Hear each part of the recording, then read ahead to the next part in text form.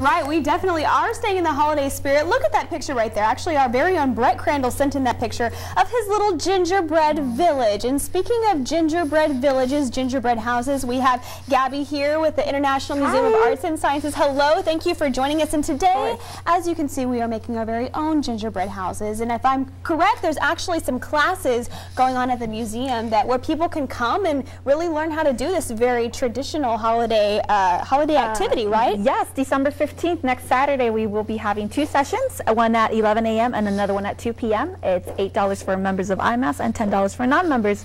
And all the kids will get all the supplies that you see here, the frosting, the graham crackers, and they'll spend some good time hearing Christmas music and spending time with their parents and making these houses. And so their parents can come with them and actually really participate. And it's a fun family event, so I'm sure it's going to be really fun for a lot of people to attend something like this. And as you can see, we've already kind of cemented on our graham crackers with some frosting here. And now basically once you do that, Gabby, you said that now it's just time to decorate, right? Now it's decorating. We are having a little bit of a malfunction with the house, but it's okay. They're not wanting to stay together. They're just kind of, well, hey, no. There we go. No. But what you can do is you can get any kind of candy. We got some gumdrops. We have Twizzlers. You can get some M&Ms, anything of the sorts. And then you can start decorating away. You can start making the front door, you can start making the windows or decorating all around, and this is basically where it becomes lots of fun for all kids. And so you can really go as all out as you want to. We have some,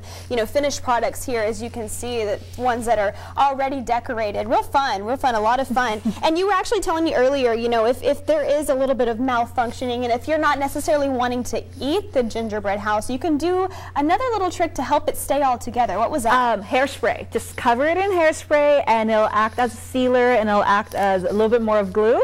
And you can also keep it for the next season. Just put it away in a Ziploc bag, and it'll help you out. Why is it so important for families to do really fun traditional ideas like this during the Christmas holidays? Why is it so important for families to do that? Well, I think nowadays we're so busy with work and with school. It's just a great way to come together, spend some time and keep this fun tradition alive. Yeah, it really is. Now we're going to continue to do this and decorate our little gingerbread houses. By the end of the show, hopefully we'll have something relatively done, but we'll be right back after this. Stay tuned.